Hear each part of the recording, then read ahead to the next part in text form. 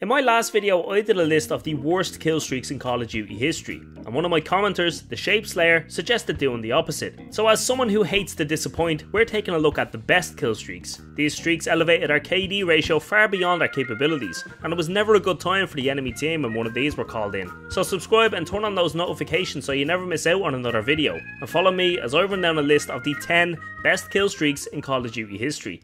Number 10, the Harrier Strike. The Harrier was one part of the holy trinity of kill streaks in Modern Warfare 2. For 7 kills, or 6 if you ran hardline, you could get yourself a one-way trip to Nuketown. What you get is an airstrike, followed by one Harrier jet sticking around to mop up any enemies that weren't blown up. This jet has pinpoint accuracy, and even though it doesn't take much damage to destroy, good luck locking onto it with a stinger, because it'll take your aggression personally and leave you a bloody paste on the ground. This was the go-to streak of any sweat in Modern Warfare 2. Paired it with the 2 other streaks we'll mention in this list, and you have the perfect recipe to destroy a lobby and cause a team to rage quit. As overpowered as the Harrier was, it was just the beginning of the end.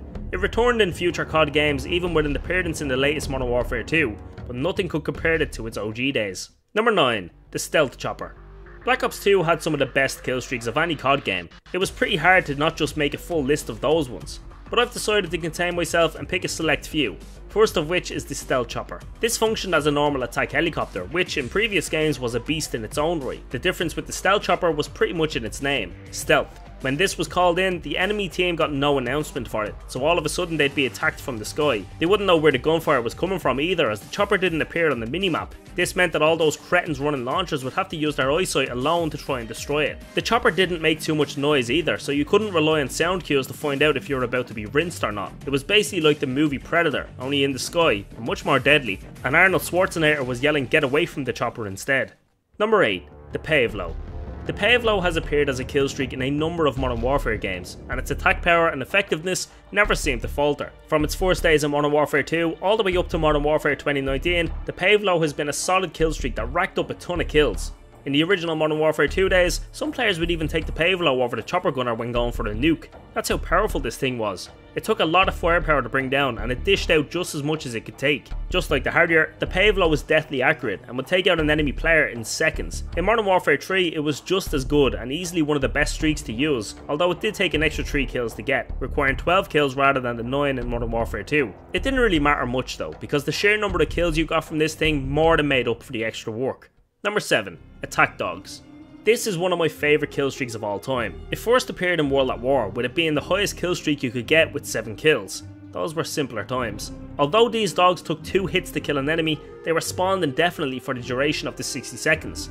They returned in Black Ops, where for 11 kills, 4 good boys would spawn in, and then there were 4 in reserve. If these 8 died, no more would spawn in. To compensate this though, they killed an enemy in 1 hit. They returned again in Black Ops 2, where they were pretty much unchanged, and in Vanguard, where only 3 dogs spawned in, typical of Vanguard to ruin a good thing. I could have included the wraps from Black Ops 3 here, which is essentially the futuristic version of the dogs, but there's a bit more nostalgia in the attack dogs, and dogs in any capacity is always a good thing. Number 6, the Advanced UAV. This is one kill streak here that won't directly get you any kills, but it's easily one of the most powerful to use. Its first appearance came in Black Ops, and since then it's been a staple in pretty much every COD game. It takes between 8 to 12 kills to get, depending on the game, and it's called in just like a regular UAV, only this time it's on steroids, and instead of just pinging enemies on the minimap every couple of seconds, it pings and shows the direction they're facing, and sometimes even having constant pings on the enemies. It made an appearance in Warzone 1 and 2. In Warzone 1 you'd have to combine 3 regular UAVs like their Power Rangers, and in Warzone 2 you can get it by completing a black site. So as you can tell, there's multiple ways to get this, and no matter which way you do it, it's always worth it in the end. Number 5, the AC-130. The AC-130 was first introduced to us in COD 4 in the Death from Above mission, which I put in my worst COD missions video. The reason that mission was bad wasn't due to the AC-130, in fact it was the only good thing about it. We didn't get to control this beast in multiplayer until Modern Warfare 2, and it was glorious. If you heard the announcer scream that an AC-130 was overhead, you knew you were screwed. You just had to accept your fate. If you thought you could prevent it from dominating, then think again, because with its seemingly infinite supply of flares, it could take 4 to 5 rockets from a stinger to take it down. Don't even try to shoot it with an LMG either, because it's way too far away, and your body will be sent to 4 corners of the map before you even realise it's aiming at you. It returned again in Modern Warfare 3, Modern Warfare 2019, Cold War, and the latest Modern Warfare 2, and was equally effective as its first edition. Number 4, the Reaper. The Reaper was first introduced in Modern Warfare 3 and was easily one of the best killstreaks from it. The devs clearly saw how much fun the Predator missile was, and for 9 kills decided to give you 14 of them with a laser guidance system. The guidance system made it easy to accurately aim the missiles, and they hit you as hard as Conor McGregor would if you refused to drink his whiskey. The Reaper flies fairly high in the sky, so if you have any pesky enemy streaks giving you a hard time, you can take them out easily with the Reaper. There's something just satisfying about using it, whether that be dropping a missile directly on an enemy's head, or navigating it in a way that flushes out a camper trying to take cover from you. Black Ops 2 had a similar streak in the shape of the Lodestar, which made the Reaper even more powerful with faster missiles and a larger blast radius. Regardless of which version you use, you'll be sure to rack up a good few kills. Number 3. The Swarm.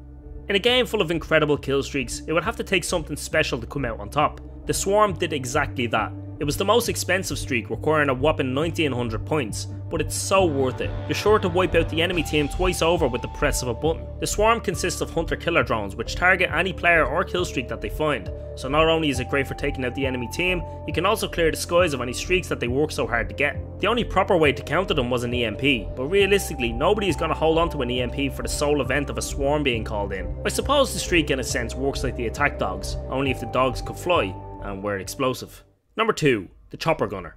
The second part of the Holy Trinity in Modern Warfare 2 is the Chopper Gunner. It played differently depending on the game. In the OG Modern Warfare 2, you used a thermal image to shoot explosive rounds at your enemies. In Black Ops, they changed it up slightly and gave you control of a Vulcan minigun from out the side of a Huey helicopter. It was pretty much unchanged in Cold War and then came full circle again in the latest Modern Warfare 2. The bottom line is that this is a killstreak that has dominated a number of COD games, whether it be Black Ops or the latest games, but nothing compares to the devastation it caused on the OG Modern Warfare 2. There was always a small bit of poop that came from each player when there was an enemy chopper gunner announced. You knew what was coming when you saw the chopper gunner and some guy on the scoreboard with 12 kills and no deaths. Number 1. The Tactical Nuke. This is exactly what came next after a chopper gunner. Completing the holy trinity of killstreaks in Modern Warfare 2 was the Tactical Nuke.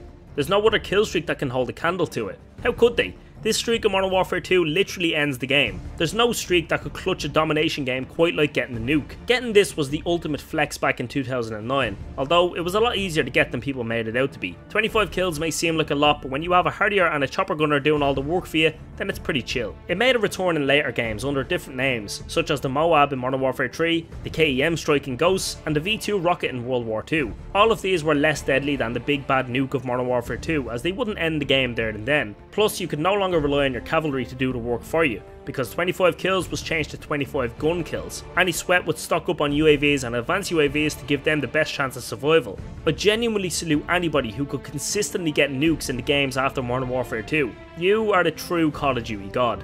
So that was the list. Did I miss out on your favourite kill streak? Let me know in the comments down below. And while you're down there, subscribe and turn on those notifications so your phone acts like a UAV and you get pings whenever I upload.